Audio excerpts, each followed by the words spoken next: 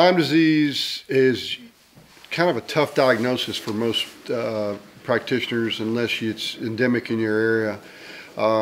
I end up coming across it from time to time as a rule out from other problems.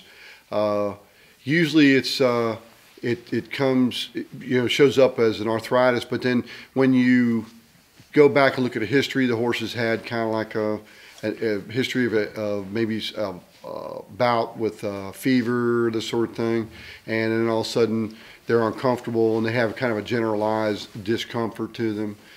They don't examine exactly like any other disease process, and you almost end up coming up with it as a rule-out diagnosis from other things.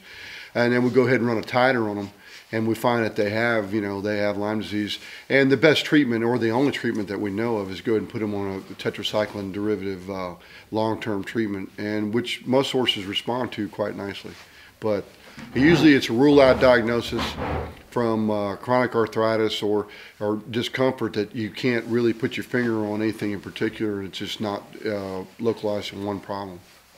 One of the complications of Lyme disease is that they become extremely lame and just uncomfortable in a number of different areas, and they can't perform anymore. And I've seen jumpers with it, horses from back east where you see a little bit more commonly. Lyme disease is quite prevalent, primarily in the eastern United States, but we've seen it disseminate throughout, other places throughout the Midwest.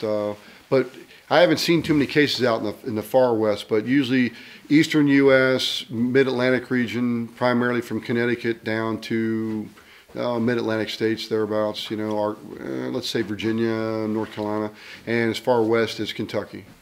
The biggest problem is it's vectors that will carry the disease is the biggest problem. You got to be careful of ticks and certain biting flies, things like this, but mainly insects will carry it and give it to horses or people as well.